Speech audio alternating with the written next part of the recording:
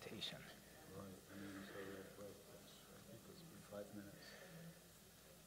So, It's 6:37. so it's 30, I might be able to pass.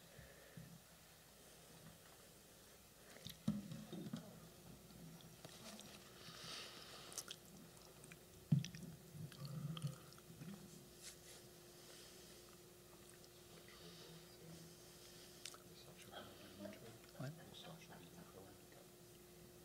Hello, hello, hello.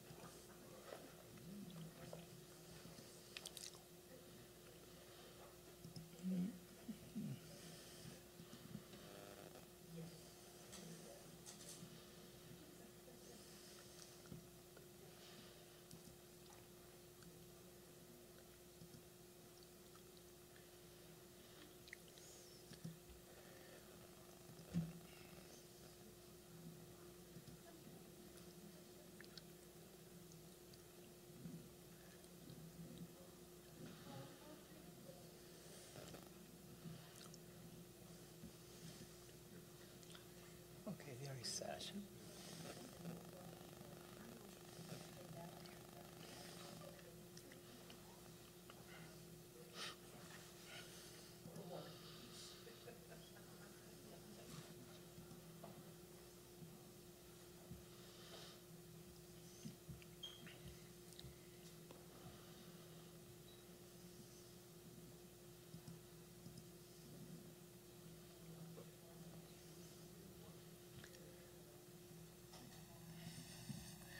How about if you sing an American song and I sing a tango here?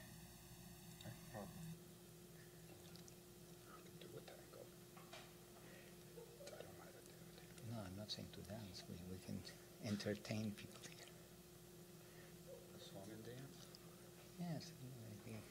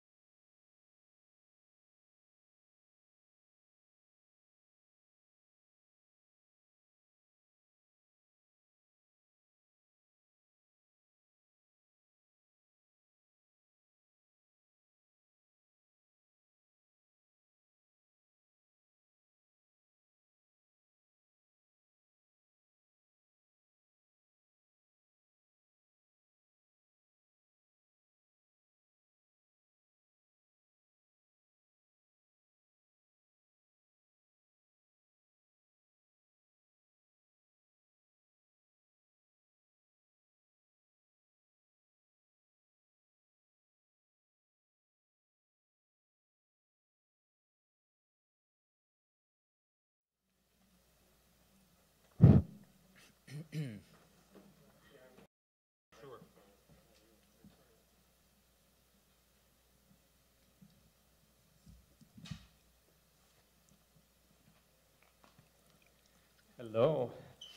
Thank you for waiting.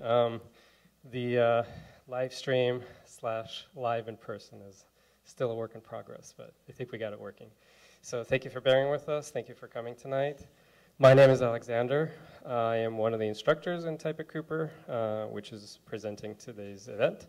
The lectures are part of the Type at Cooper extended and, well, mostly extended, but it's the Type at Cooper family of lectures that we've been doing for, let's see, about 12 years now, something like that. So there's a very, very big archive of lectures that we have going back 12 years. We have about 8 years of them filmed, and they're online. They're in the Vimeo channel that we have specially sort of dedicated to Type at Cooper, and most of them are also in YouTube. You can find them in there. Just look for Type at Cooper. So I wanted to thank Type Culture for allowing us to film today's lecture and to add it to this amazingly rich archive of lectures. So if you want to see any of the lectures we have in the last 8 years, just find us on Vimeo or YouTube, or just go to the website for Type at Cooper, which is Cooper Type backwards, coopertype.org/lectures. You can go through and look at the past lectures, click on a lecture, and you should have the embedded link in there.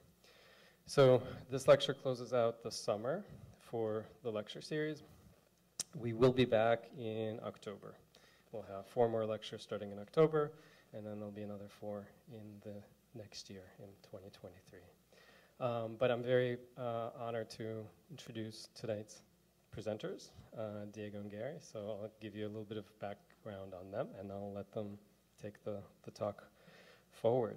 So Diego Vainesman is a design director who runs his own design studio, 40 and 47 Design, here in New York City. He teaches type, bridging image and context for the MFA Visual Narrative program here at School of Visual Arts here in the city. He judges competitions, gives talks, teaches design and branding workshops in Europe, Latin America, and Asia. Diego was the first Latin president of the Type Directors Club and developed master courses for different audiences. He designed the 25th annual of the TDC 50 competition and was the chairman of TDC 52 competition. He was also a judge in the TDC 68th competition, which is on view across the hall. We just closed for this event, but the exhibition is open till August 4th. So if you wanted to come and catch it, make some time to see it. It's a very, very, really good show, as TDC always is. Diego's also Type Directors Club's Latin American liaison. He recently published through Kickstarter the book Logo, The Face of Branding, for which he interviewed 40 designers from 5 continents. With us today is Gary Munch. Gary has been captured by type and letter forms for years, hence setting in college, internalizing the ductive for Latin scripts, picking and clicking in Fontographer, and then Font Lab. He still sees type as a device for communication first.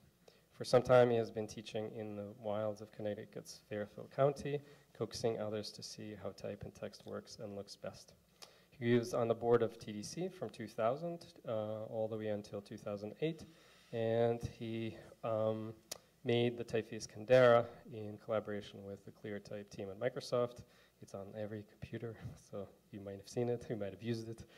It's a very, very good typeface in this new realm of new faces Microsoft released. He's also designed Ergo and Really for Linotype. Without further ado, Diego and Gary, take it away. Okay.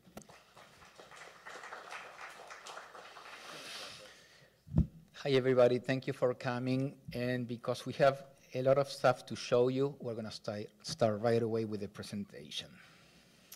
In 1985, typesetting was everybody's main tool. Once I graduated from school, these typesetting books became my best friends. These books probably had around 350 to 400 typefaces. And ITC Benguet was always there for me. 2 years later, in 1987, the Type Directors Club was having the typographic conference of the decade. During those times, we didn't have as many design typography conferences as today, but just a few. We didn't have social media or Google, and this was the only way to meet the participants. I got to meet Adrian Frutiger, Herman Saff, and Ed Benguet, and that's when it hit me. I realized that there was a face behind the typeface. I attended Ed Benguet's talk, and I'll never forget when he said, designers should design their own tombstones. 30 years later, teaching took me to Havana in Cuba. I stayed at a family house. My last night there, while I was watching the Industrials baseball team, Celia Rosa asked me, "What are you doing tomorrow before you leave?" "I have nothing planned." "Why don't you go to the Christopher Columbus Cemetery?" I never thought of visiting a cemetery during a free day, and there I went.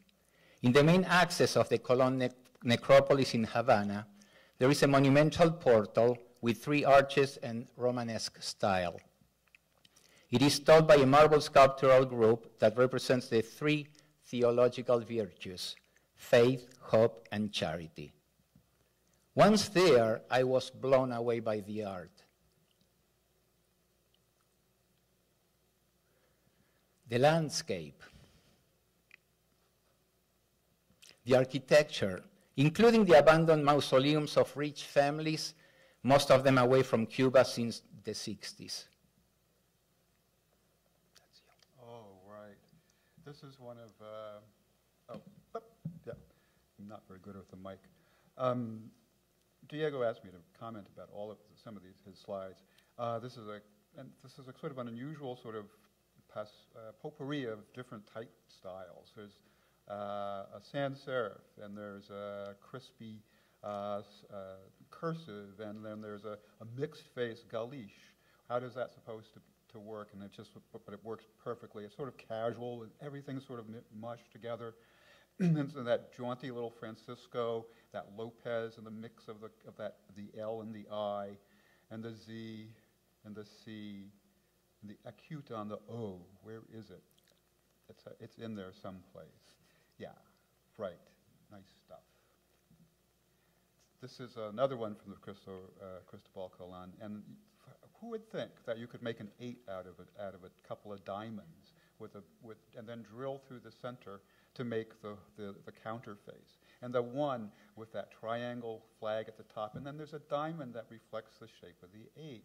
It's astonishing. I don't know if you could do a whole set. Somebody could, somebody has, somebody will, but here it works so perfectly. It's a little worn, but that's the way stone is. It gets worn down. The next one here, this is again from Colón. This sarcophagus was turned, and Diego says it's because dengue fever will because of breeds in the water.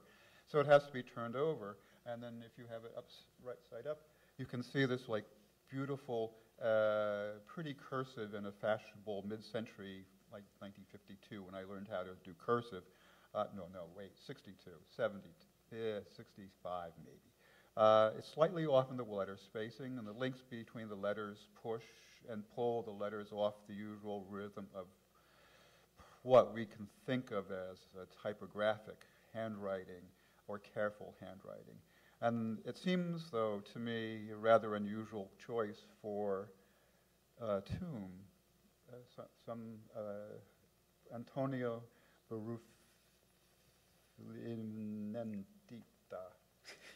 Mendieta. Oh, it's an M. Yeah. Well, that's that crazy cursive. Okay. The week of September 14, in 2019, I was planning a trip to London. My friend Vicky told me that I was going to be there right for the London Design Festival. Plenty of activities, special projects, and design everywhere. I couldn't find the words to tell Vicky that my solely intentions were to visit the magnificent 7 cemeteries. The Magnificent 7 is an informal term applied to 7 large private cemeteries in London. They were established in the 19th century to alleviate overcrowding in existing parish burial grounds. Let's go there. Abney Park Cemetery, founded in 1840. It's a historic parkland. 200,000 people are buried there. Abney was originally laid out as an arboretum with 2,500 varieties of plants. Yes, this one's a Victorian Gothic lettering on a double monument. So I went to the second one. You went to the second one, sure. Where there's a peculiar sort of thing that's used quite often in tombstones in the 1800s, where there's a capital letter that's based on what I think of as a generic Lombardic versal initial or uncial initial, and they tend to be based on forms from the Middle Ages. After 800, after the Carolingian Revolution or Renaissance, and here the Joseph Creasley has these Gothics mixed in with sans serifs. And the sans serifs cap faces are kind of sturdy, they're sort of blunt, they're very practical, and they contrast with the decorative uncials very nicely. The dates of the death are in a minuscule sans serif, or almost entirely sans serif, and there are lapidary flares and spurs of some of them. So if you can see on this, here have I skipped onto? This isn't the same one, is it? Yeah. This is Dwyer, isn't it? Dyer.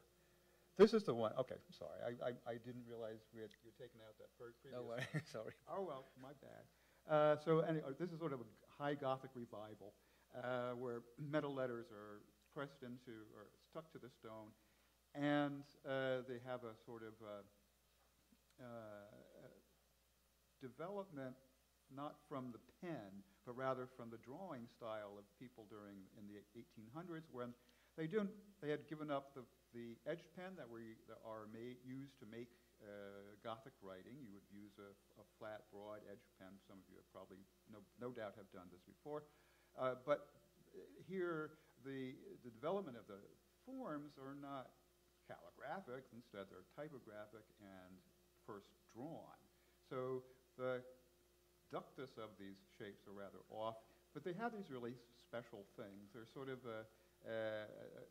ways of finishing that sort of move away from what they're supposed to be. And in we have some Lombardic shapes. There's an M in the word march. And then what I find really amusing is that the word, what word is that? Is it but we know that it's supposed to be March because it's a date, but the R and the C are almost identical, and then if you look at the E, the E has the same shape. So it's not meant for casual reading, but something that you would have to contemplate to read it. And in the last line on this over here, it says, I can't really tell, it says it's hearts, but it looks like hits. Over to you, Diego. Brompton Cemetery also was founded in 1840. Over 35,000 gravestones and monuments. Right, and this is all engraved on copper, and it's got a high-waisted, stylized capital letter. It's not meant for long text, but rather uses sort of this sort of upper crusty, elitish, posh placement of the crossbars, so everything's sort of up on. I think it's called in women's clothing empire, where the waist is really high on the body. And this is carried into the Y as well, which is, normally, and it's sort of the typical everyday. It seems to be that you don't really want a Y that looks like a martini glass. You don't want it to look like a parfait glass. You want something in between. Here it's a martini glass. There were no martinis back then, though. But on the compass rose, they're very fine horizontals. It's which is possible with engraving on metal. There's an oblique stress in some of the letters, which is really rather unusual for the 1800s, because the fashionable faces were mostly Didot or Bodoni or Bell. So it's more almost back to Baskerville, though with that high-waisted line, it's quite a bit different. Is there another one? Oh, isn't this sad? It's so sad. I mean, someone went to a really, Mr. Sutcliffe has lost almost all of his meaning. One of the problems of slate or even man-made stone is it's layered and it will spoil if water gets in back of the first layer. And so there are so many commas here, and it's just everywhere, all over the place. But somehow it says that his mother is somewhere nearby. His mother, yes, also of his mother. And then you can see that ghosting of the impression of the chisel or the whatever made the shapes of the letters in the back of that stone, in the far back layers of it, rather ghosting of the name. And it's sort of in an English modern, but again here in the sense of Didot or Bodoni, so I guess we'd be talking about Bell, with a vertical axis, very high contrast. The horizontals are very thin, the verticals are rather thicker, and the transition, of course, is fairly fast. It's then Sorry, I moved to the next one. Okay, you did? Yes. Oh, I'm on the next one? Yeah. Oh, geez, you got me going. Oh, yeah. Okay, and here's a fanciful sort of inscription in the late Victorian era, and we have again that kind of high-waisted look of elitist and sort of a little bit snooty. I always think of putting your nose up a little bit with that high-waistedness. The H has got two horizontals, so it does both. It sort of plays what's that, upstairs, downstairs?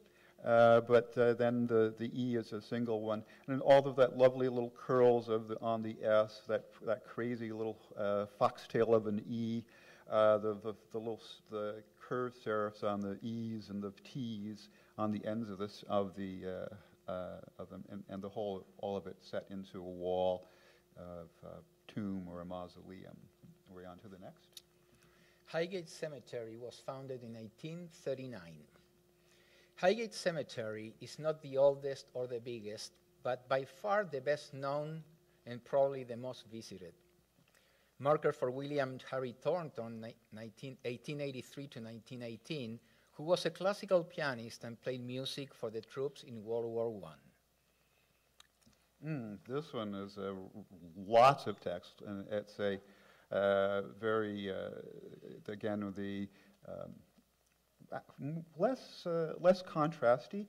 The thins are heftier, a little bit more inscribed, a little bit more even to the shape of the letters. The type here was I've been racking my brains and I've been looking through my books, but there was a typeface revived in the 70s that was very much like this. The sort of late Victorian, even in 28 it would be Edwardian, with that italic. They really wanted you to know who these people were and all of their dates and how old they were, and yeah. Oh wow! This is an amazing piece of carving. This is from the Kindersley style from one of the great stone carving companies in the world. That Zafar, Faiz, Duncan, Noman. That Z with the tail that fills that space that just out in this very controlled shape, and then but on this wonderfully natural, possibly river-tossed boulder, and to have his dates there, just amazing, amazing. Another one in calligraphy. This is in Farsi. The only reason I can tell it's in Farsi is it doesn't look like Arabic, because there aren't enough joins of the letters for Arabic, which tends to have at least 3 or 4. So, and Farsi being Indo-European or branch of Indo-European adjacent has a lot of consonant clusters and a lot of vowels inside. So the language is built differently. It's constructed differently, so it doesn't flow exactly like Arabic does. It's in the Arabic script, but it tends to have a lot of vertical words. And no, I can't tell you any of what they are, but there are some. All I can tell you what some of the letters are. They don't start me, but. Isn't that little heart there? Isn't that great? So sad. Yeah. The first and largest of the Magnificent Seven was Kensal Green Cemetery. It was founded in 1833. Oh, isn't this? You've all seen the Book of Kells, right? And sort of the blocks of text in the crucifixion pages and some of the introductions to the books, to the Gospels. Here, it's a rather chunky stone, of course, and a Victorian Lombardic versal that capitals that are based on uncial shapes that are very rounded, and then here, sort of back and forth, they sort of move from a mix of the rounded to the square. So there's a blend of what we would think of as Roman capitals and the uncial shapes of that were the transition from the Roman capitals to the everyday lowercase that we use. So these uncials have this sort of place in our thought, in our regards to the past as being sort of very, very past oriented. And there's a sort of a mix in with that. There's sort of a Scotch-Roman feeling, and where these really heavy serifs on the horizontals, and then here on this cross, a very, very finely designed, again in that sort of full, dense. Maybe you have seen Under Milkwood by Sheila Waters, calligraphic work. It reminds me of some of the panels of her work from that play by Dylan Thomas. Their forms vary from rather straightforward caps, and there are also some uncials mixed in. The A has a flat right side with the arch coming over to the left, but otherwise just really wonderfully, tightly dense and very carefully organized. Oh yeah. Oh, so here's one of those Gothics, right? Those black letters, and this one here. It's easier for me to look at it this way. There's a Lombardic up at the top with a P, and another Lombardic initial, the D, and sort of you can see Morse, the word Morse, M. It looks like, but it's not rounded, which of course it would expect it to be. The S is a tough one in Lombardics, I suppose. It tends to be very wide. There are these sort of dog leg feet on all of the lowercase of the minims of the Domine, D-O-M, the M, the I, and the N and the I. And if you can't parse the minims, you have to know where they start and stop. So anyway, it's a really interesting thing with some carving, some Romanesque carving at the bottom. West Norwood Cemetery was founded in 1837. The cemetery was one of the first Victorian cemeteries to open in London. Ooh, isn't this nice? You sort of this sort of very practical, Victorian, very stalwart, sturdy, unemotional. Someone's died. No emotion shown. It's very, label this and just be stiff upper lip, right?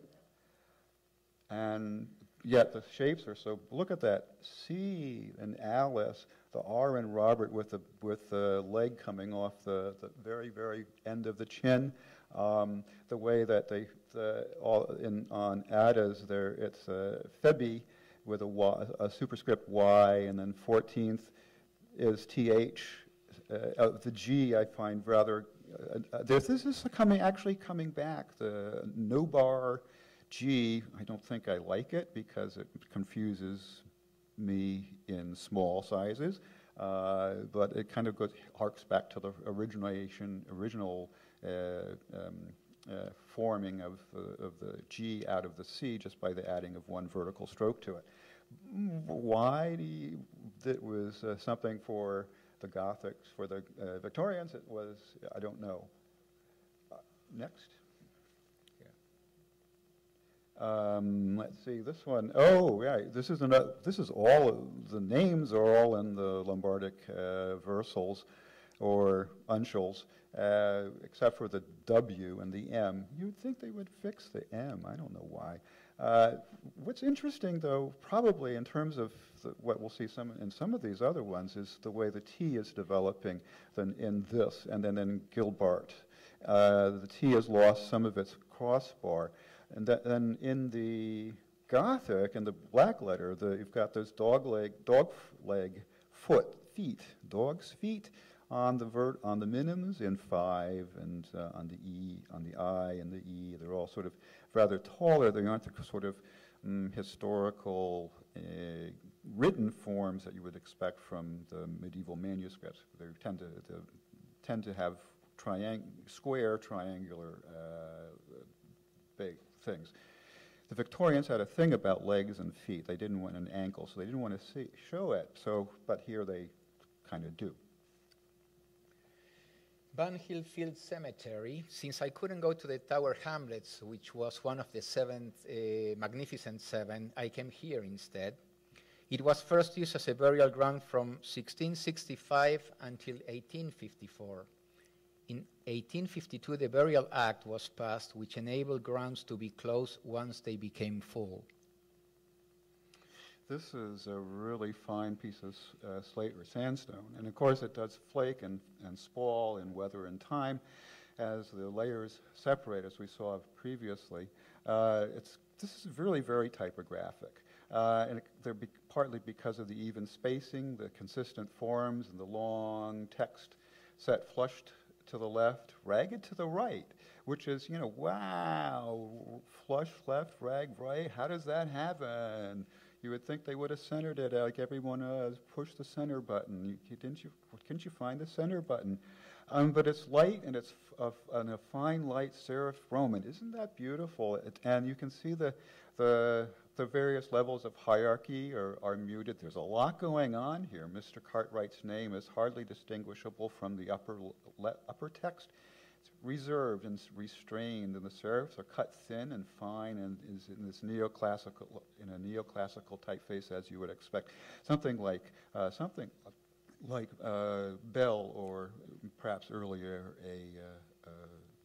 Baskerville. The R, though, has that knee up right leg, so where it's sort of this foxtail that swoops out, which is just wonderful. We'll see some more in France when we get into the Didot things. I went to the next. You went to the next one. Here's another Kindersley by Lida Cardozo, who is running the studio. Again, this is for a refreshing of the tombstone in a English mode of the English italic, just really a lovely sort of a little bit gill in there in some of his work, but definitely Kindersley based. Nunhead Cemetery, founded in 1840, is the second largest of the Magnificent Seven. Right, so it's the ever-loving memory. And wow, part of this is the sans serifness, the straightforwardness, and of course this is for someone who lost his life in service. So There's something very direct about it. It's all centered, of course, very formally. The multiple layers of hierarchy. The time has worn some of this. We almost expect it might have had inset letters. You can see on some of the forms these dots and indicate that they were pressed stuck into the stone. Someone has come along and taken the letters forms. What was clever of them and really caring of the makers of this was that they carved it first and then they set the letters in, so that the stone, even without its metal decoration, could survive. The inscription could survive. Isn't this crazy? Wow, time tumbles everything. This is actually built this way, of course, because otherwise the parts it would have been broken and completely unreadable. Here again, the letters are stuck on pegs into the stone, and then you can. But very straightforward, very forthright, and sensible. Stiff upper lip. I'd like to go back to the cemetery. I'd like to go back to the cemetery's gate, which has an inverted torch, a purely funerary symbol, unlikely to be found anywhere but a cemetery. The torch comes in two forms. The most common is the one with the flame burning, suggesting the soul, fire, continues to exist in the next realm. The one without the flame, which simply means life extinguished. Many have more than one symbolic element. Here is the inverted torch, a weeping woman carrying a palm frond and some poppy on the side. So for centuries, women have been associated with and played a major part in the funerary process, which might have been one of the reasons for the mourning woman appearing in cemeteries. Women could be seen as a forerunner of the winged angels that flew into cemeteries towards the end of the 19th century. Both of them were guardians of the dead, protecting them for eternity. Here's a woman paying tribute to a fallen general at Montparnasse. À nous les souvenirs, à eux l'immortalité, les souvenirs français. The memoirs are ours, immortality is theirs, the French memory. The gates of Montparnasse opened in 1824. Wow, Art Nouveau, anybody. It's very loose, very, very free. Famille, Antonine Rispal. And right, the breadth, you can see that it's carved, it's not attached, so, and then gilded, carved with a U-shaped groove so that the light catches on the bottom, and then gilded on the insides, kept up very nicely. There's templates that, of course, would be used for the L's, the A and the M, very clever. There you go to the next one. Oh, I have the next one. Oh, yeah. No, Montparnasse. Right. So this really is an interesting one. It sort of reminds of the ancient Greeks, when their inscriptions would be just very, very, very plain, very straight lines, nothing really different, and maybe some just packed together and rather small and very readable. But it's a Roman inscriptionals, and they, because of the seriousness of the nature of the monument here, the use of the V for U. Of course, we've sort of couple hundred years ago decided that U and V are different sounds and different shapes, and there's one for each. But the U can be replaced with a V and something like this. So un avion prototype. So for this, it has this sort of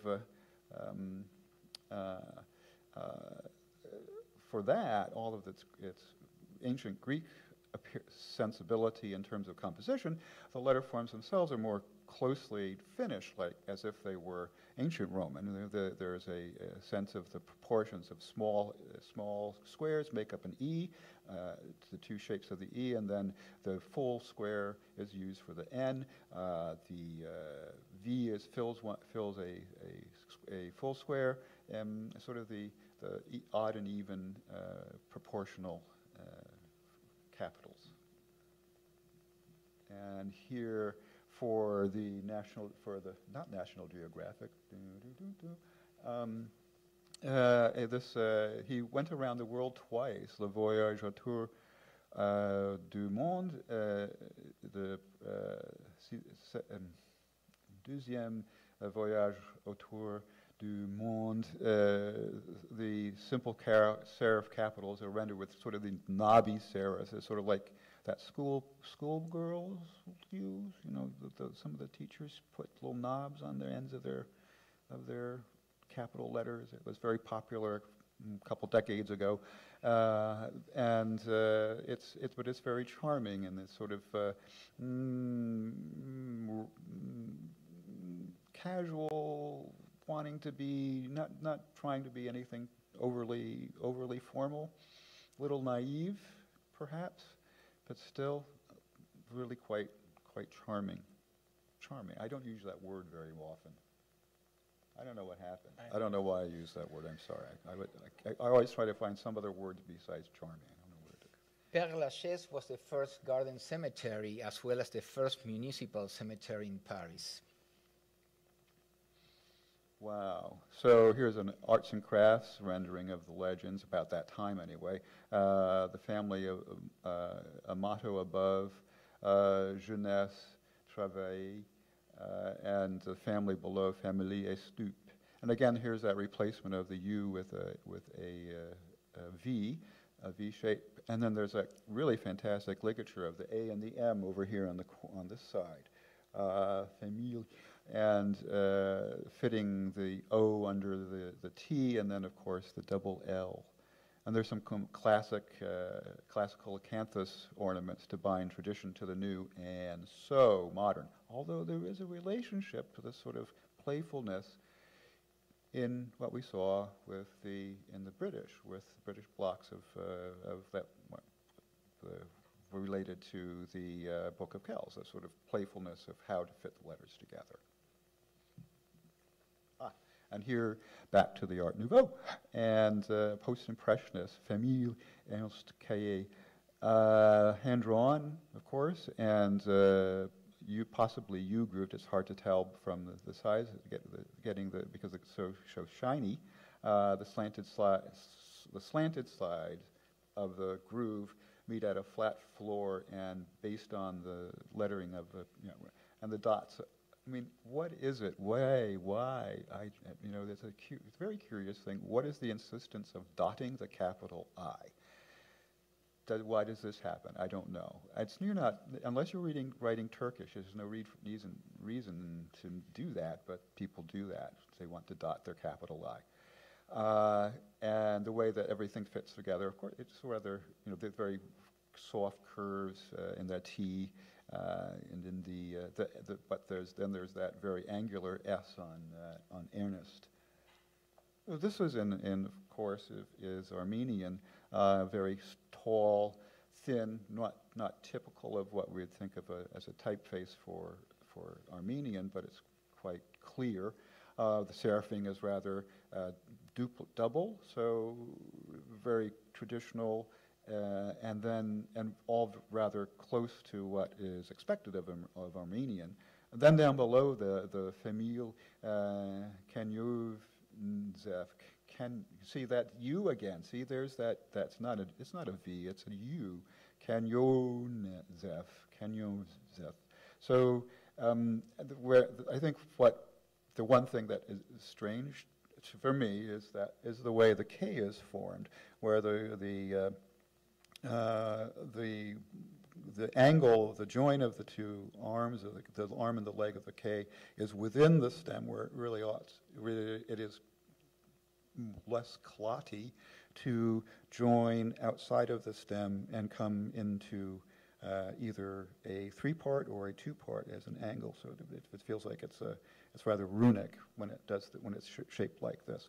But interestingly, all the letters are angular.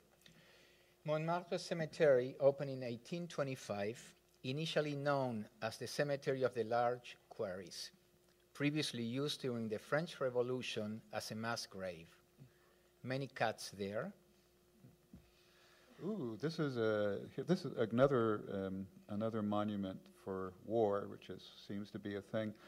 The columns on my left, your right, are in the Didot mode, with the walls are in a square, straight-sided slab serif, sans serif.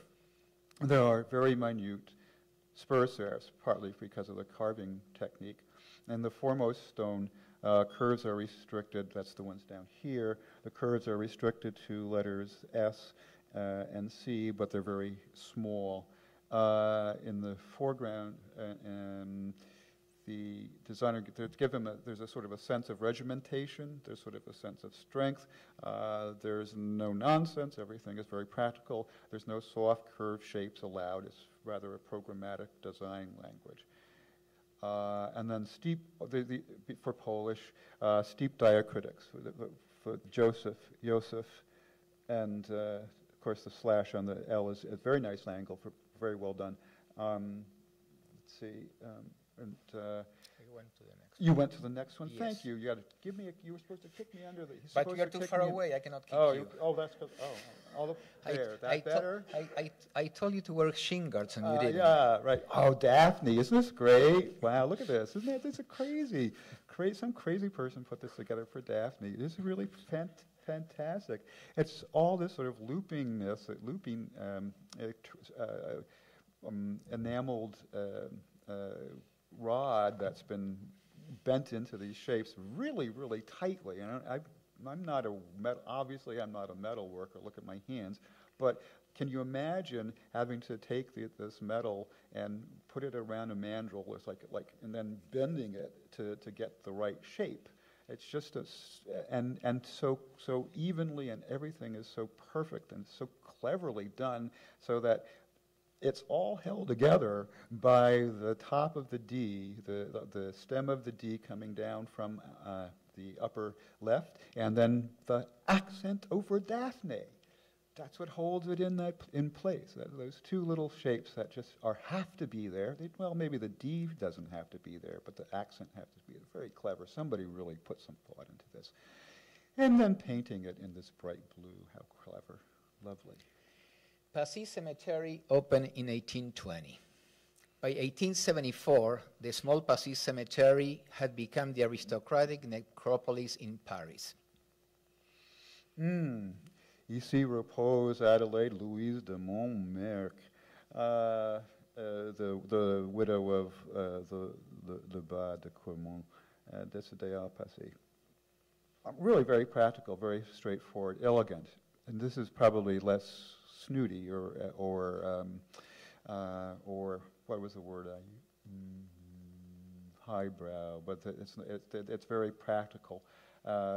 This has this sort of fine-grained stone, and the letter forms are, while flattened on the C's and the D's, are given their full work, their full curves on the S's. The 8 quite lovingly higher. Oddly, the 3 is smaller than the 5. Isn't that peculiar? Ooh, look at the circumflex over Arget on the last line on the A. Ooh, a lowercase e, de, and le, de, and really very, very pleasant. The next one? Yes. This is a family marker, isn't it? And so I think is fascinating about this is that if it were started in 1884 with Julia Gravier née Ebrard and Gabrielle Gravier née Figuret, artiste de l'Académie nationale de musique. How do you like that there? You speak very well. Oh, yeah. 27 ans. She was only 27. What's 27 in French? 27. That's right. You're right. He's right. 1865 to 1952. How is that possible? Oh, it's only 90 years. Okay, get it. But they're consistently over time has been the marker. But it changes, but the style slightly changes, but it's maintained very nicely. We enter another. The Calvary Cemetery is the city's smallest and oldest, and it opens to the public only twice a year. So if you're planning on going there, you have to make sure that you make it either for same days, November 1st, or the city's Heritage Day, third week in September. In 1980, Italian sculptor Tommaso Gismondi, whose work can be seen at the Vatican, created a bronze door that now serves as the entrance to the cemetery. This is a great one. This is that Didot, this high contrasty for Deport, the mayor of Montmartre. And what again, I think probably best shown here is the sort of that foxtail R, where that peculiar. I have this thing about R's. This one, it's one of the best letter. It's my letter. I love R's. You can tell a lot from the R, the way it's formed. Here, that relationship to the upper left-hand corner is so beautifully made by the curves, the inner curve on the inner counter and the outer curve on the toe of the leg of the R, and it relates to that upper right-hand corner. Just to make a little line across it, and makes it. And I have so much to talk about. I have so much to say about this. Just love this one, this whole thing. Yeah. Next. Okay. Next. Oh, gotta say some more. Here, look at that 7. It's just this long dash. I mean, someone was having a lot of fun with Jean-André Vigenvive, Mucho. Yeah, meal, set,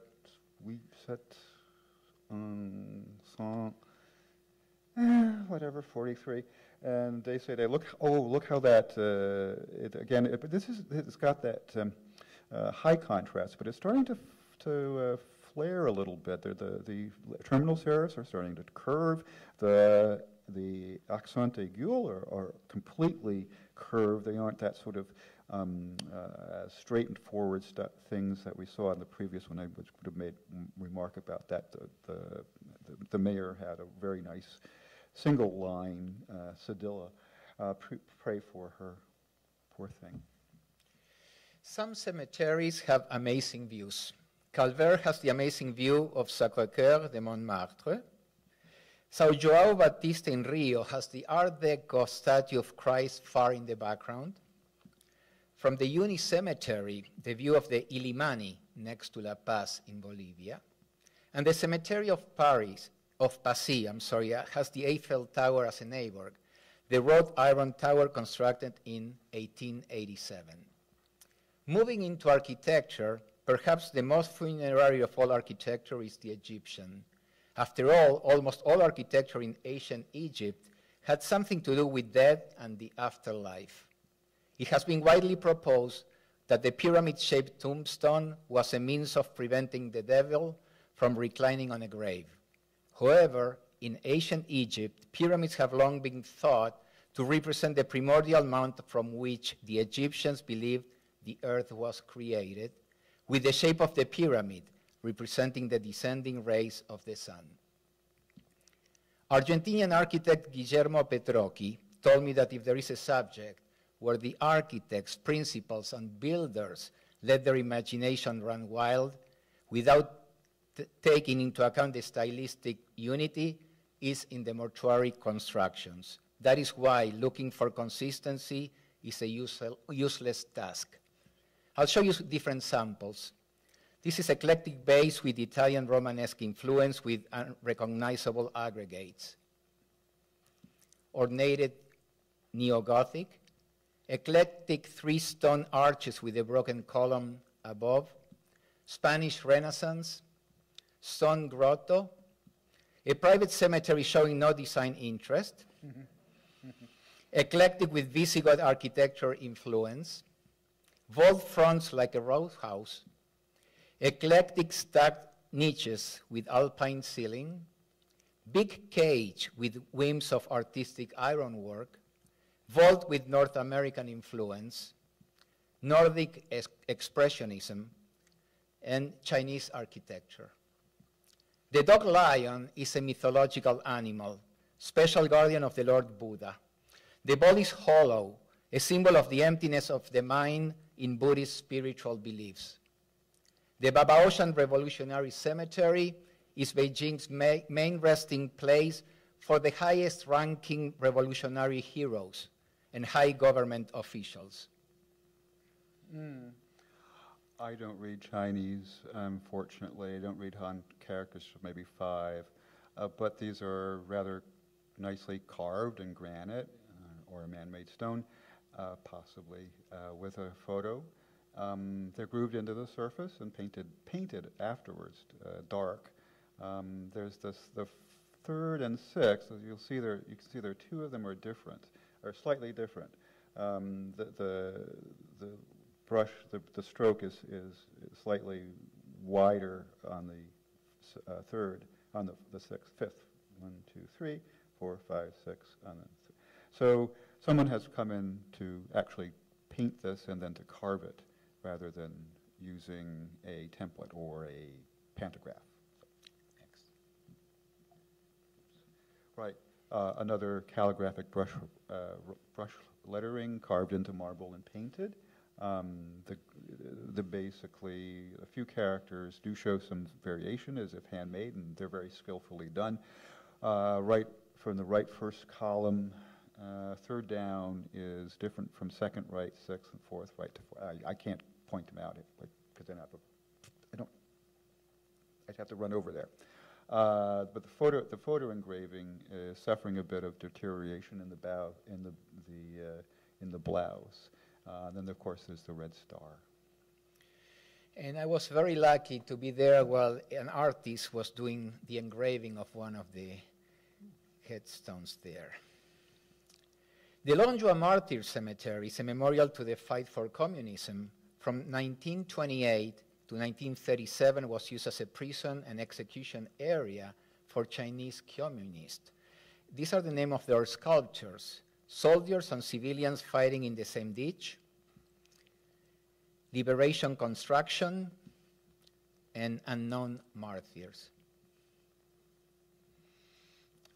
Isn't this spectacular? This is definitely hand-painted, of course, and then it's not a Kindersleeve, though, although it does have something related to that, the very rather free-form sensibility, starting from the right, running down in a sort of a connected script in a very loose and very open manner. Very lively.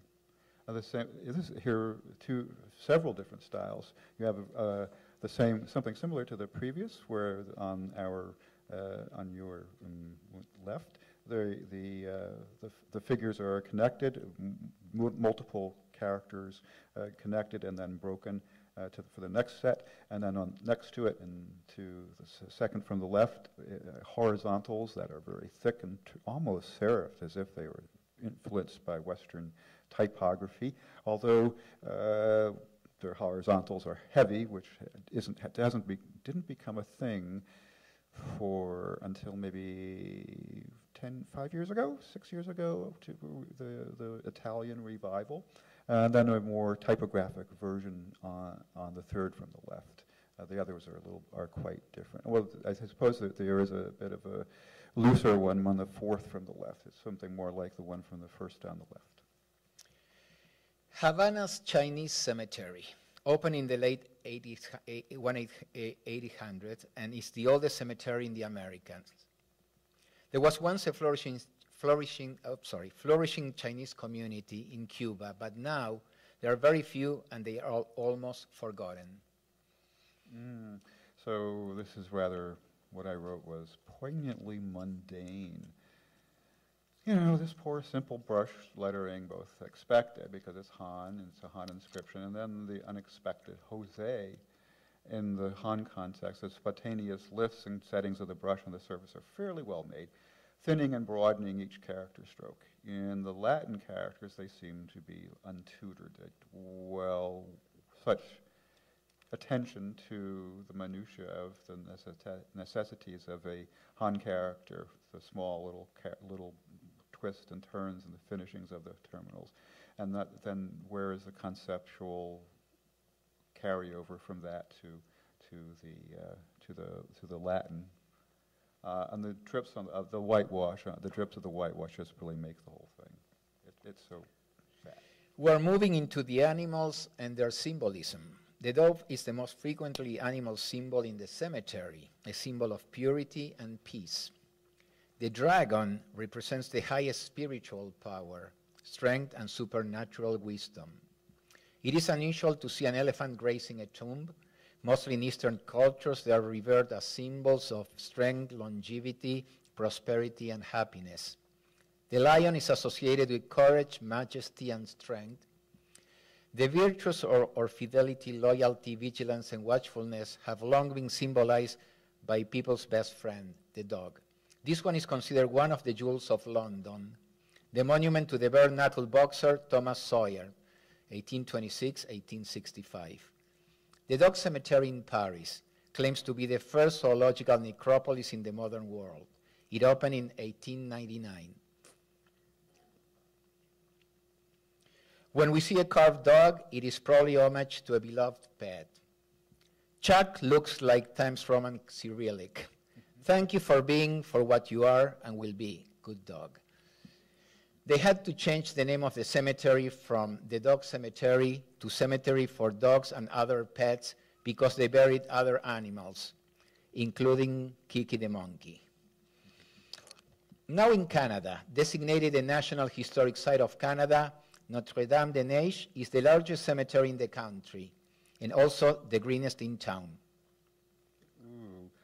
So, taking a break there, the piece of death, eternal, with a V-groove carving of the letters into the stone so that the widest part is facing us and the thinnest of the groove of the V is deeper into the stone. All rather almost monolinear in appearance, except that the X, of course, the light plays differently on it. All of them very classic forms, but unserifed. The S is rather different, though, of course, it has those flats, rather mechanical horizontals on the sides. This one's got that Lombardics again, the D and the E and the O, maybe the U, but something went wrong with the H. There's the traditional historical figure would be look like a lowercase h, but this has got a sort of an italic version of an H, which sort of makes me a little bit nauseous. I went to the next one. I don't know why we kept this. Why we kept this? Georges Gagnier. It's rather elegant. It's refined. There's a refined Roman inscriptional, very close to the historical models of ancient Roman forms. The proportions of the letter strokes to the height of the letter. So 10 pen widths to the height. They're light and they're open. Some details are modern. The E has a rather short center bar, so the center tongue of the back in the mouth of the E. The R is attached to the very tip of the head, like a pharaoh's beard, and the N has and the R without that curve that doesn't relate as closely to the upper left-hand corner, and the N has a lower K. And this is really bad. I mean, sorry, Mr. Gagnier, but the N has a lower right serif on the outside. There's double serif. Oh, okay, next one. Yeah, this is it's very dramatic. It's very, very dramatic. Dramatic drama that's dramaing very dramatically. and they're very shapely figures. So there's an Art Nouveau plaque above on a relieving lintel to death, towards death, to the dead, to all of us. Sorrow and grief follow, as must all to the doors of the end. The door is an obvious partition, symbolizing the transition from one realm to the next. Dying or having a near-death experience is sometimes called going beyond the veil. The veil is a symbol of the passage from one type of existence to another. Veils are meant to protect as well as conceal. I was told that while visiting Zagreb, I had to go to the Mirogoj cemetery, and they were right. It is one of the most beautiful cemeteries in Europe.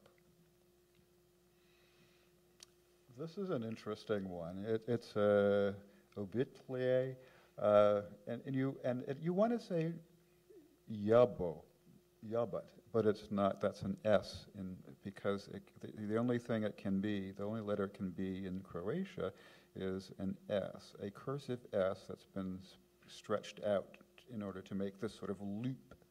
It's not a Z, and it has a caron on it. So, and you can see the Z with the caron on his first name, on Jelko, and so it's a Shobat, in a sort of a Art Nouveau related. There are the LJ ligature is a bit of a difficulty, but you can see that the J runs under the L. It works okay here, but of course a J like that in type would be massively collision prone. Next. Here's Pavicic Tomo, nicely done. It's like a retread from his wife and daughters with a solid granite tire and white marble hub. Cool. Lettering in all caps. The Croatian C takes a caron for ch or acute for ch, and Z, and it takes a caron for j. Some of the oddities here are the G, which I think you don't know if you can see it quite clearly. It has seems to have no serif on its upright, and the R with its oversized head and leg emerging from the stem on the roj down here on the hub, rather than from the chin of the head. Continuing with famous people, Matija Lubek, Croatian sprint canoeist, 3 Olympic gold medals and 1 silver. William Holbert, 1832-1882, it marks the resting place of the man who founded the National League of Professional Baseball Clubs. Raúl Capablanca, the Cuban world chess champion from 1921 to 1927. Painter Edgar Degas. Jean-Paul Sartre, Nobel Prize Literature 1964. Simone de Beauvoir, French philosopher. Charles-Pierre Baudelaire, French poet. Oscar Wilde, Irish poet and playwright, with Jim Morrison are the most visited ones. Whoever could that be? Workers of all lands. Karl Marx. A very English rendering of Roman capitals, snugly spaced but not crowded. Guillaume Apollinaire, sort of a modernist, surrealist poet, and the inventor of calligrams, poetry that is shaped into, or a practitioner of it, is shaped into words. Here, rather, the words are shaped onto a rough granite that's very, but that has a very natural feel to it, almost as if the shapes of his poetry were the granite and the words that are on the granite are him. And it's so really lovely. Here for a musician, a lovely tribute, carefully cut in classical mode, finely spaced letters with trumpeted serifs, flattened rounds to finish the carving. A is the A, and you can see it in Elena, is a little too short for the line. Its peak wants to rise physically slightly above the cap height so as to seem of equal stature. It's one of those illusions that type designers have to be aware of. The appearance of the letters is of a finishing filler. Something's filled in the grooves that have been carved into this, and so that it's dark gray on the light stone.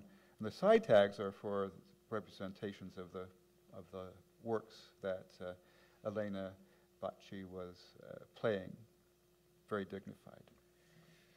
Now to some professions. Pierre-Henri Gros-Collot, French writer. A publisher. Never judge a grave by its cover. That was a bad joke. An industrial typographer. And I'm including this one. It's not a profession, but I wanted to include this brilliant gypsy grave in Munch Cemetery. They clearly inherited something of the spirit of the pharaohs. Evita Perón in Recoleta, holding a palm frond and eternal flame. Some different cemeteries in Buenos Aires.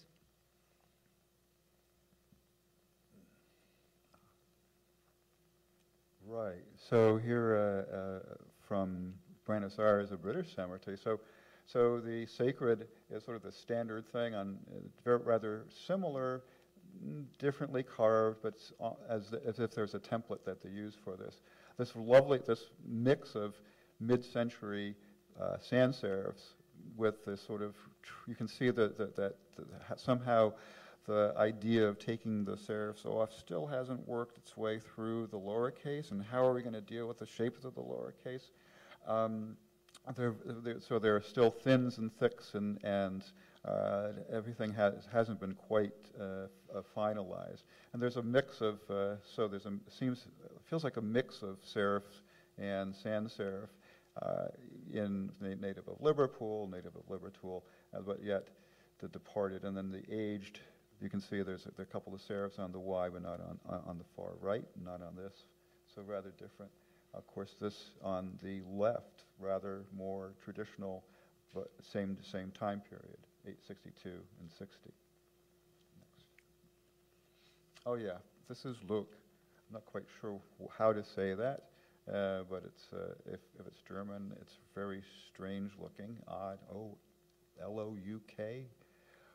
But the Y is rather peculiar, just in itself is rather odd. You kind of want to see it as a Cyrillic form, because that's partly how the Cyrillic uses it. It's very, very odd, very different. The rest of the letters are rather typical of rather condensed serif form, high contrasting serifs. From the Argentinian crosses, we're going to the Dominican ones. Remembrance.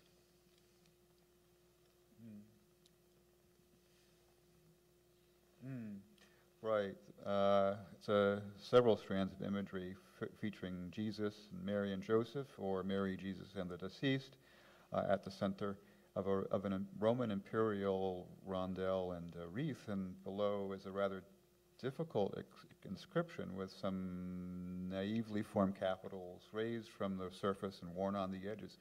And the numerals are especially odd, 1916 for the year, and 16 años. And of course the tilde is mostly broken off, oh no's. I mean, I know that about Spanish, you got to put that tilde there. And most intriguing is the Arabic inscription on the ribbon that's below the wreath. On the right side it's fairly clear, but the left side fades out in crumbling surfaces. Carlos not only takes care of the cemetery, but he told me that after many years he has learned how to draw the Gothic letters for people who need it for their deceased beloved ones. They have places for sale, innovative architecture.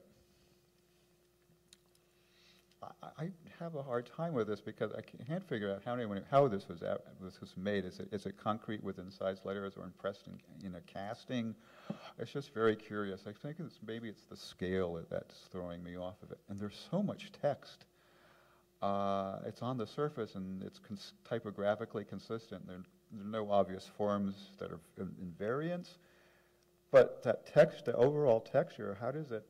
Is it attached? When I zoomed in on it, it looks like it's grooved. I don't know. I don't know either.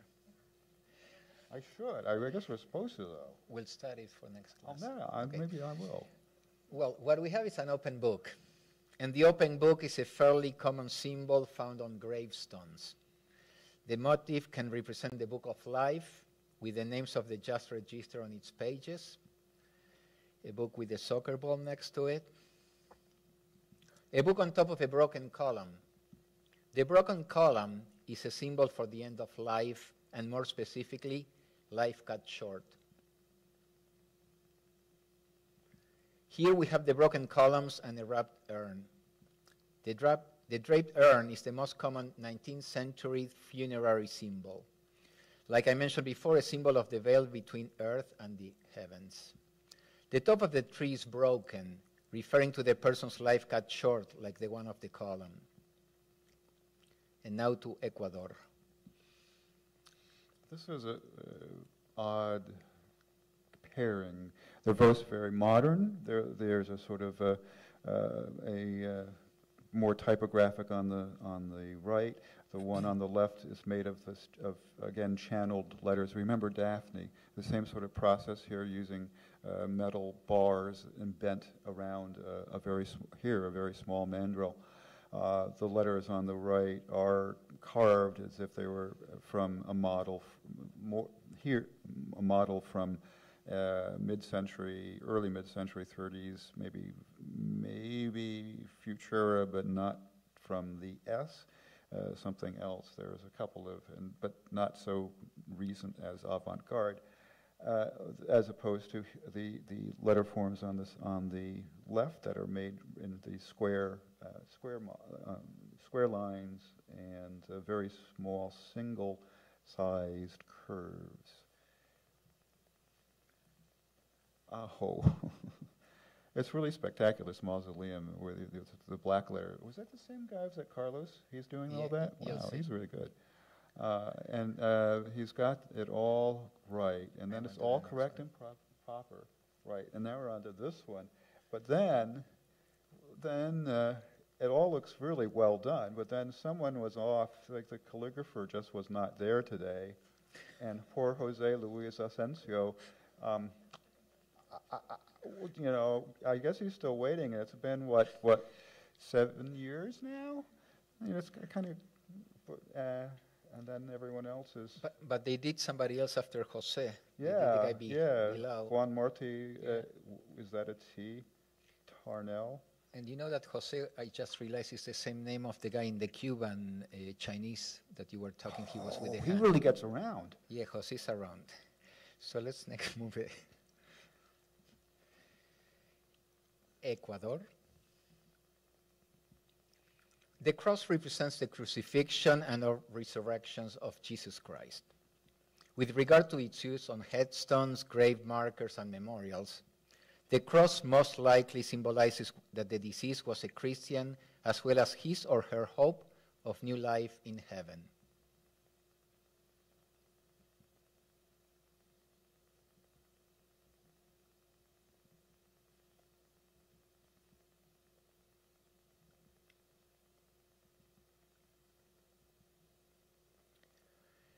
Jerusalem.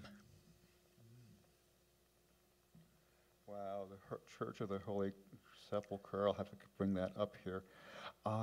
This is a close-up of a mosaic. It's obviously a restoration or a modern version. The interesting thing about mosaic, of course, is that it's all pixelated. It's just pixels, square pixels, or just shaped pixels sometimes. Quite often they're shaped. You can see some of the triangular nature of it. So there's a lot better, the color is a lot more refined than in the originals, where the number, we can now, in the modern day, make more colors of blue and make them consistently. So you can say, yeah, I want a light middle blue and I want a light dark blue, or a dark middle blue, and get that when you order your chips. But here at the bottom, in a Greek uncial, it's Greek. It's all Greek to me. But you can see a couple of common letter forms. On the last letter of the first word is an OU ligature, very common in word ending in Greek. if I had more time and didn't have my head twisted, I would probably have be able to read it more clearly. You can see, of course, the 1990 date of the entirety. Some other letters that are kind of different from the modern times is the delta, which is looks like an A after ace. 1990 ace dozan to kuser ve ure. The M is rather unusual, and of course, as a capital letter, we don't usually see the W-shaped omega. The mosaic follows the abstractive nature of Byzantine art.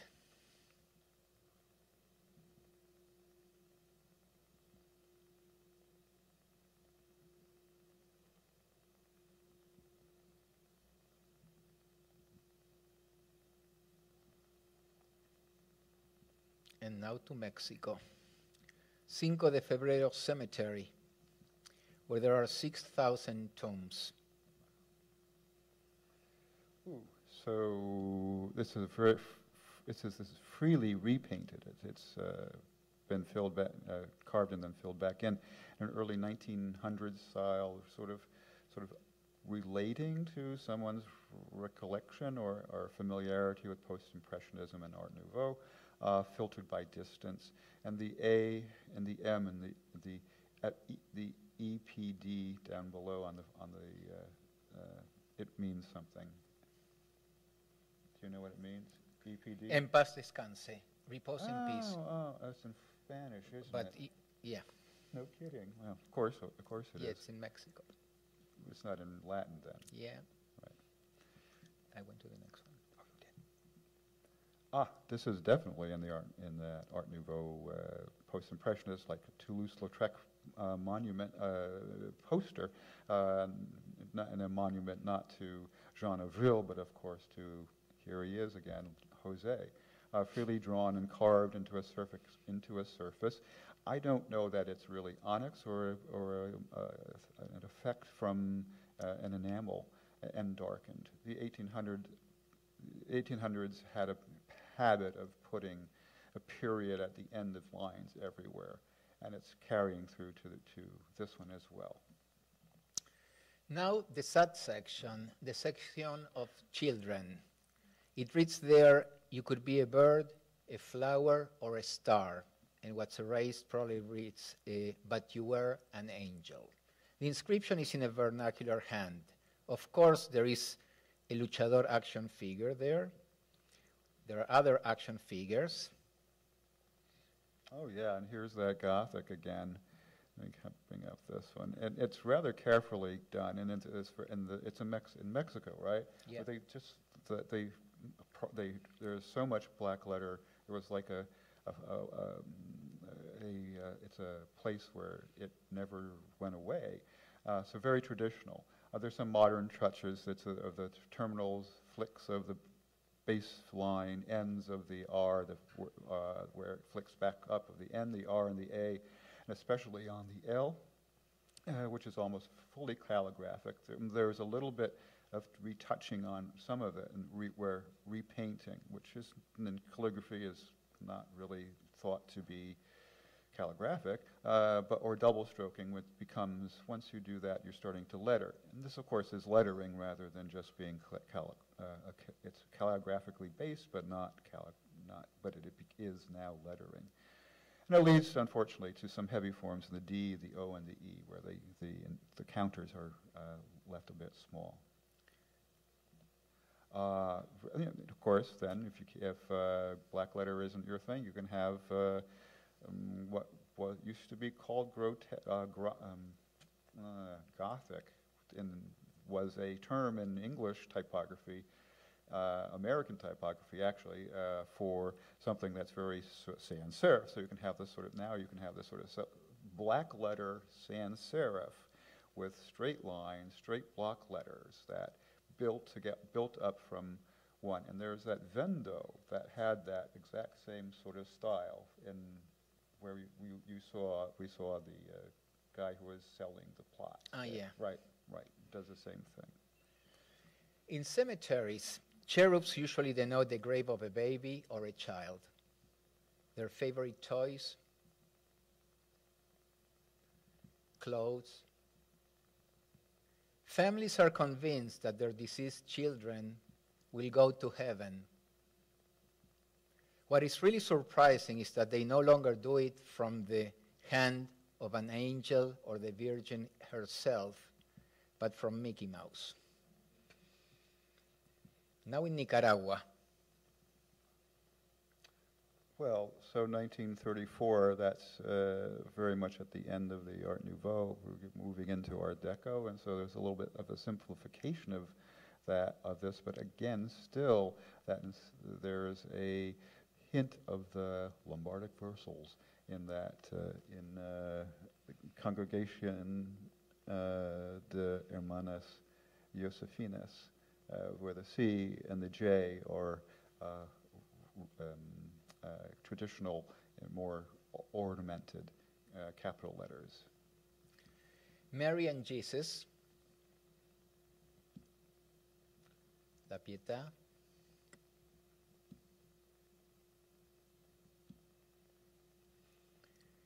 we're going to Peru now.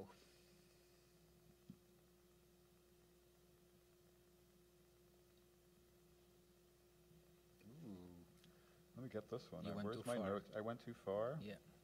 I just tapped There. on my little Yeah. key here. Right, so there's like multiple ligatures here. I mean, by God, ligatures. LLESALINASCOSS.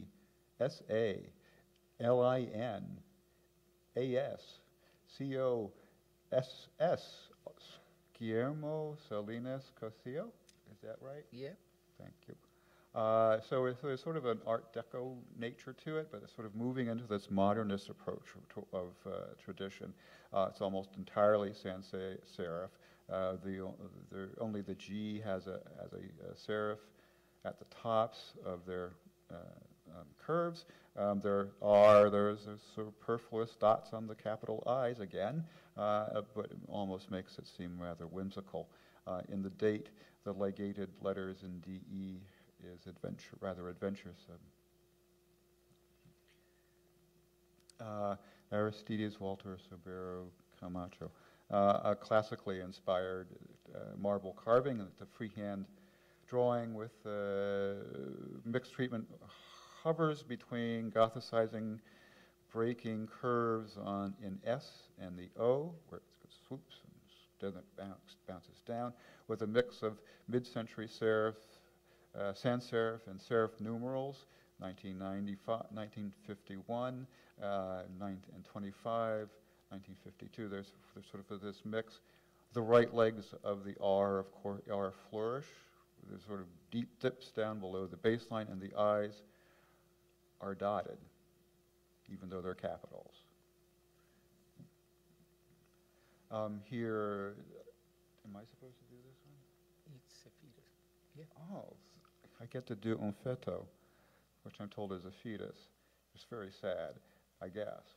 Why don't this very simple medium weight sans serif letters routed out of stone in a sort of a U groove, so that the dip into the back of the stone is a valley, not a V shape, but rather U shape, squared off at the ends of the strokes. And the tricky diagonal of the N is lighter and so less deep to maintain the overall distribution of stroke to background. Otherwise, and so it happens in typography as well, sometimes you have to make an adjustment to the strokes width. The E has the rather short middle bar favored by the 1800s and early 1900 type and lettering as well. The reflection of angels. Angels represent the connection between heaven and earth, as well as strength, peace, faith, protection, and beauty. Angels can help families feel at ease after loss, knowing that their loved ones are forever protected. An angel carrying a person, this represents the angel carrying the departed soul to heaven. Group of angels on a cloud, this pose symbolizes heaven. The next example is of an angel holding a torch. The lit torch symbolizes life. The torch is also seen as an instrument that illuminates the darkness, representing enlightenment. Symbolic to the day of judgment and a call to the resurrection, an angel blowing a trumpet, also known as the Angel Moroni, has long been used throughout the years as a memorial sculpture. The hand with the finger pointing upwards is a commonly found motif. It indicates the soul traveling to heaven. Angel of Grief, 1894 by American sculptor William Story, soon became a popular everlasting expression of mourning the loss of a loved one. The angel wings symbolize love, spirituality, and protection. Now we're in Spain. Right. Geometry is a start for a lot of letter forms. The predominant shapes are circular and triangular. Of course, there's the square. Here, the C and the D and the O are circulars with a shift of the inner counter towards the right, so that it leaves the left side of the letter thicker.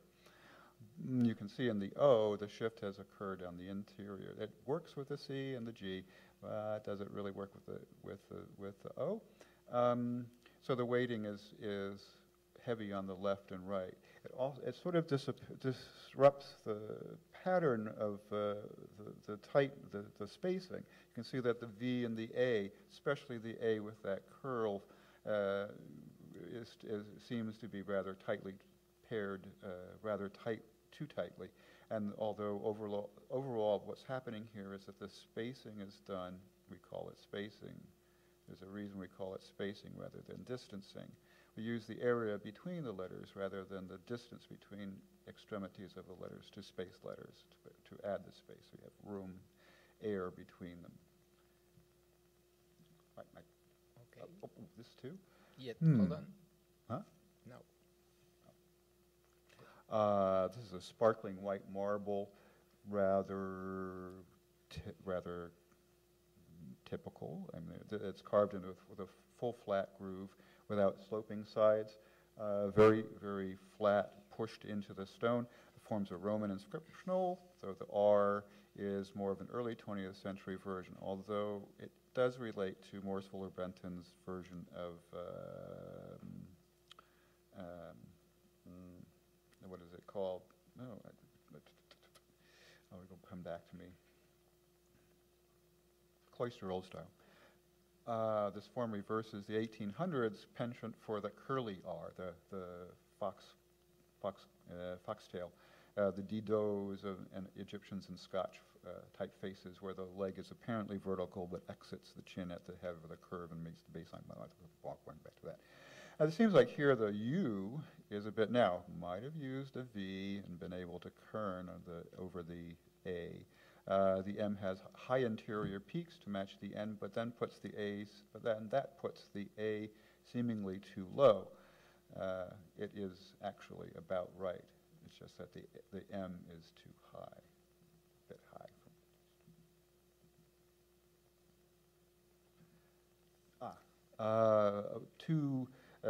In the center of Beaux-Arts, central high relief of God, Jesus, and the Holy Spirit.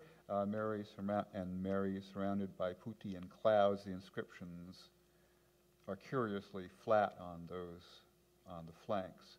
It's almost as if they're posters. They're picked out of the surface, so the letter of the forms are raised away from the background. They're not inscribed into the surface.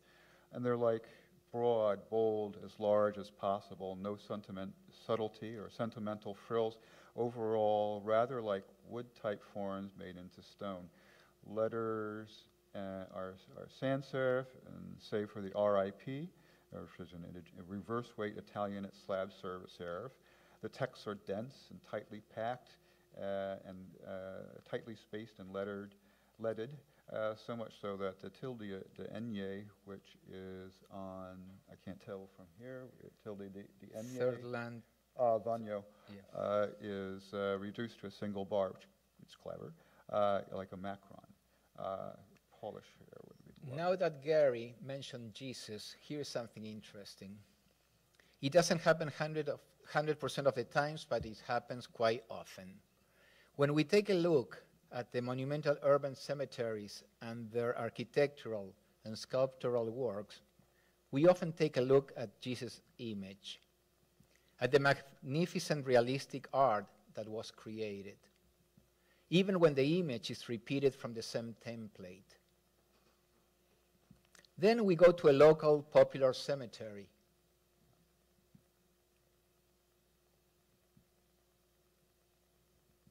Where you could notice a different kind of vibe, where the images are created by the local artist. And you could notice right away the ethnicity of every place. Now we're going back to Spain. We are in Spain. Oh, well, my goodness, that was quite a ways. Oh, I know what's coming up. Oh, boy. Look at that. So here, Yamo, which is that Art Nouveau style, moving into Deco. The right legs of the A and the M swoop down below the baseline, and throughout the E is like an ancient Greek sigma variant in the lowercase. The double L ligature in Yamo is clever, although we've seen it before, so it seems to be a thing for many people. Next. No, you're done. Oh, okay, you took that. No, that's right. Okay, I'll skip this one. Central Cemetery? No, you're in Mirogoj. It's kept like a lot. Oh. I didn't open it. Okay. Yeah. Oh, sorry, my bad. Again, that transitional from Art Nouveau to the Deco. These are some adventuresome letters in the manner of the late 1800s. It's a bit of Japonism, I think, just that sort of a way of trying to imitate brushstroking, the fascination of Europe for works in East Asia.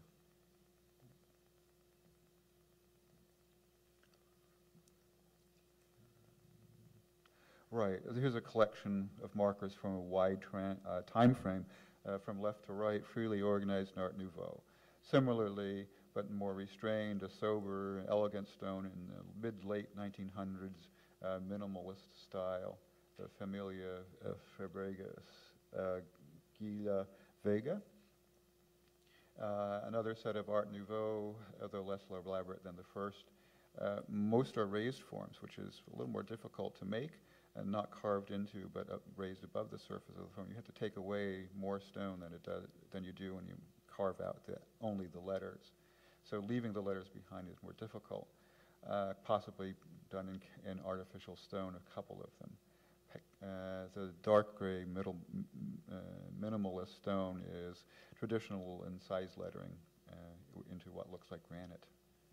The next one is fresh mixed of varied Art Nouveau stylings.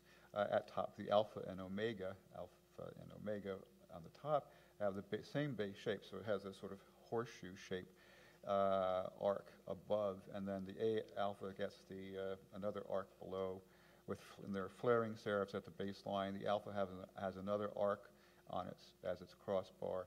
Then an announcement in fanciful Toulouse-Lautrechian Moulin Rouge freehand letters, followed by a short line of the oblique. The last few are rather more sober, though not much so. So a set of capitals that have standard serif placements. But what serifs, they flow out of the bars and stems into X-shaped wedges rather than into sober terminals, inverting the serifs as if inverting the serifs of the terminals on the alpha and omega on above. Then the treatment falls a bit flat on the word viuda or widow. It is cramped, so the exuberance of the rest is tamped down. One can imagine a more style-consistent A. It has that arc, that arc rather than there's no opportunity to reverse the curve of the shape. This one for the Familia Simo, each of the letters is lovely, but together their differences are noticeable. The O is tragically narrow from the monumentality of the Roman inscriptional majuscules, and the S is rather too wide, though subtly sinuous. The awkward combination of RAV is too tight at AV, but what to do with the oversized heads of the R's and their legs, so they have to descend. They perhaps needed more space or another round at the drawing board.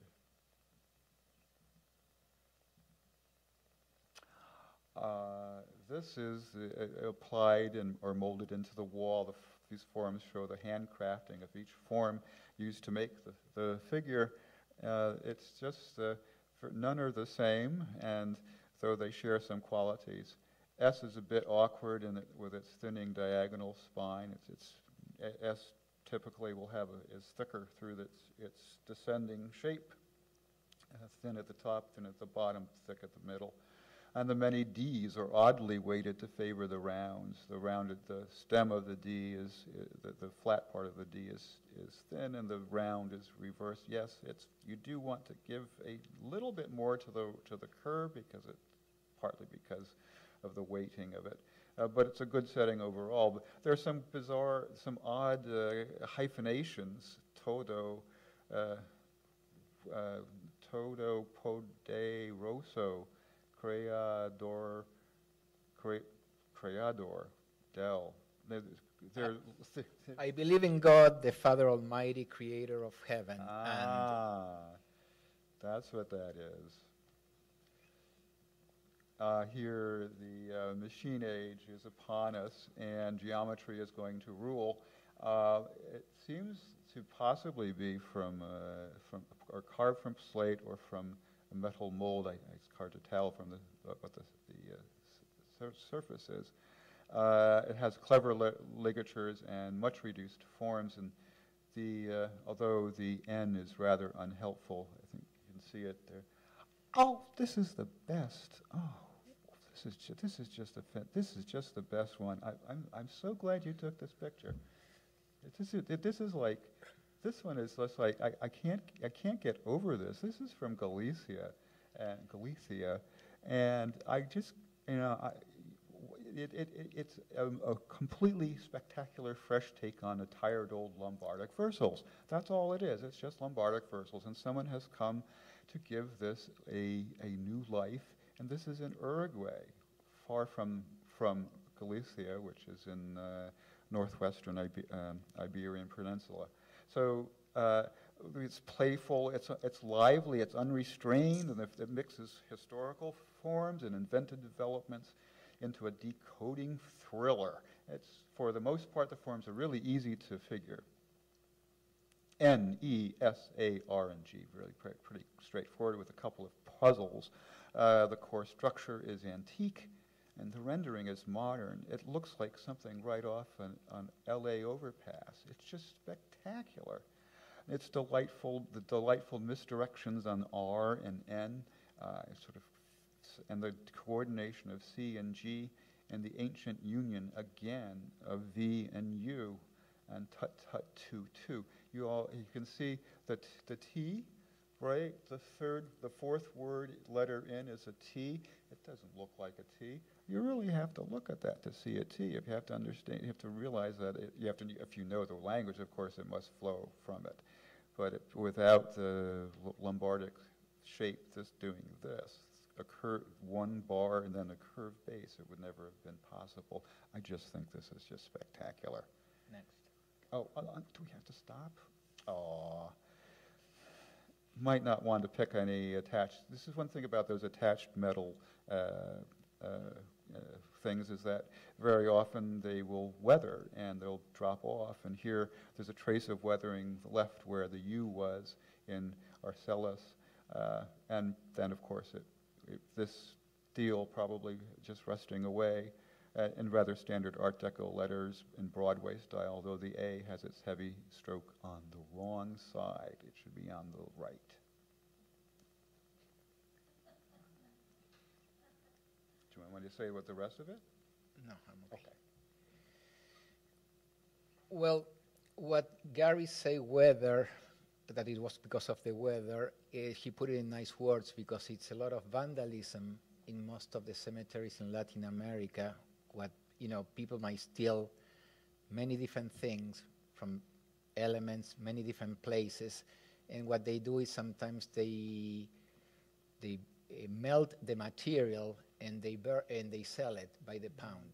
So that's what's happening, besides other things, correct? Like when they start taking bodies for medical students and things like that. Okay, of course, weather has something to do.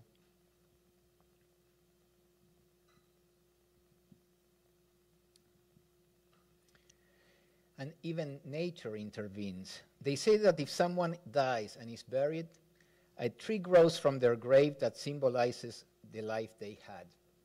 So this guy had like a mango tree in the Dominican Republic, or a cactus in Buenos Aires, or the different things growing.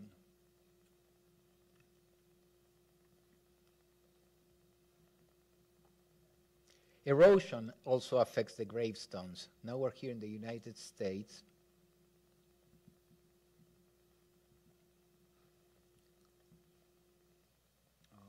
Now I've got to find it, I'm sorry. Oh, there it is.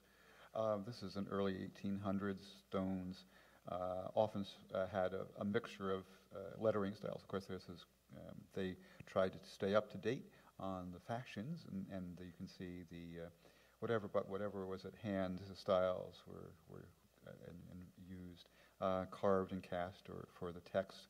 From the top, a sturdy, high contrast vertical axis serif face with thin strengthened to avoid fragile raised forms. Another high contrast design with extremely fine serifs, and note the anonymously high crossbar of the F. Wife is the crossbar of the wife, and you can see just the very tiny spur of the crossbar on the word of. And at center, a reverse weighted high contrast Italian design. The popularity of reversed weight, heavy horizontals or thinner verticals led to the ubiquitous American Wild West posters of the 1800s. And then finally, the companion italic of the main inscription. Long head serifs on the tall stems, pothook serifs on the short stems, and right-hand terminals. The overall impression today is one of quaintly historical design elements mashed together. And in its day, this was up to date, in the mode, modern, and cutting edge. And a double monument with a complicated tale. The deceased are the offspring of Mr. D.S. Brown and Ms. B.W. Chu, and neither have the purported father's surname, which seems unimaginable at the time and possibly scandalous, but it seems the 5-year-old infant Margaret was first to die, so had her own monument. Then young David at 75. In style, the monument is Edwardian, sober if flashy. The Gothic black letter is so light and open it approaches the color of white letter, the density of white letter.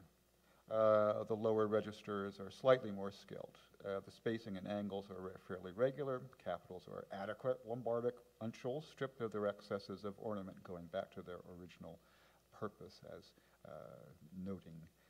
Only the D and B seem out of place and being too angular for Lombardics. Mags, dates are fine serif and serifs. Do I have to read all of this? It's really they're long. All right. Well, I could. There's a lot to take in. Let's go to the next one. Okay, we'll go to the next one. This is a Celtic cross with a Romanesque fine support. The inscription is in a fine Roman capital, and the A has a medieval form. The rest are pretty straightforward. The R has a curved leg with a series of horizontal serifs on horizontal strokes of E, L, and T are exaggerated trumpets swelling from the stems rather than towards the stroke ends. This is the lichen obscures the small inscription above the pointing fist on this 1800s stone. On the cartouche with the name holds bold, angular forms. The curves of all the rounded letters are sort of collegiated, where they're cut on angles like in very sporty. Especially special are the super serif forms of the last line visible here, dyed in a light Clarendon with nearly even weighted strokes and with an extra short unserifed center bar in E. Hands are found on many gravestones. A hand with the index finger pointing up typically indicates that the deceased soul has risen up to heaven, while a hand with forefinger pointing down represents God reaching down for the soul.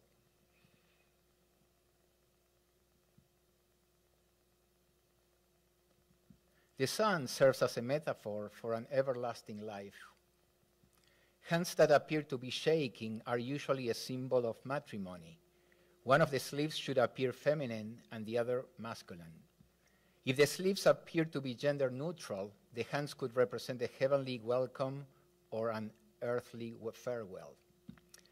There are many books, many stories, many poems written about life and death. I picked one of my favorites. The poem is a translation of En Paz. Amé, fui amado. El sol acarició mi faz. Vida, nada me debes. Vida, estamos en paz. Death is part of life. How do we want to remember our beloved ones is up to us.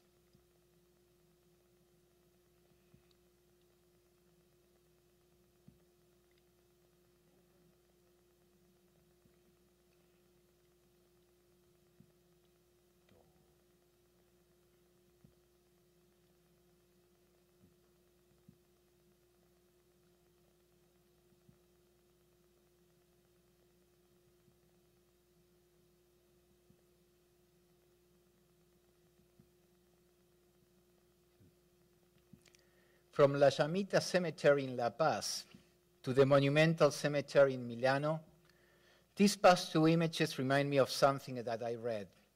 Pale death enters the huts of the poor as well as the palaces of kings.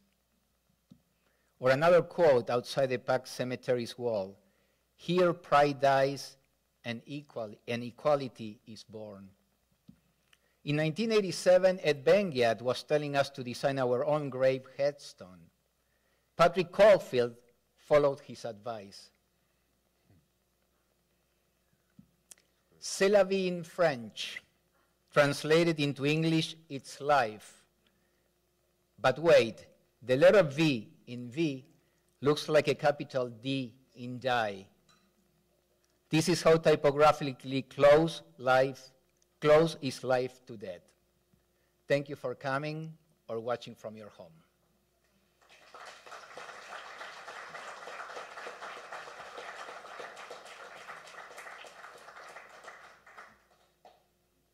That's for the next talk. Thank you. I don't think we have time for questions, correct? Do we have,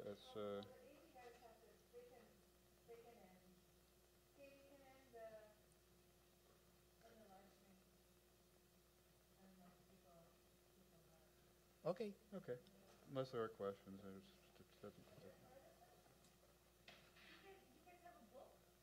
We wish. We were talking about it. Yeah. Okay. Let us know. Noted. To do what? To visit. I started visiting these cemeteries in 2016. It's over 85 cemeteries and more than 22,000 photographs. Wow. And out of the 22,000 photographs, we only showed you 340 today. I was expecting to do a 10-hour talk today for at least to show 1,000, but Cara didn't allow me. One day. Thank you for coming.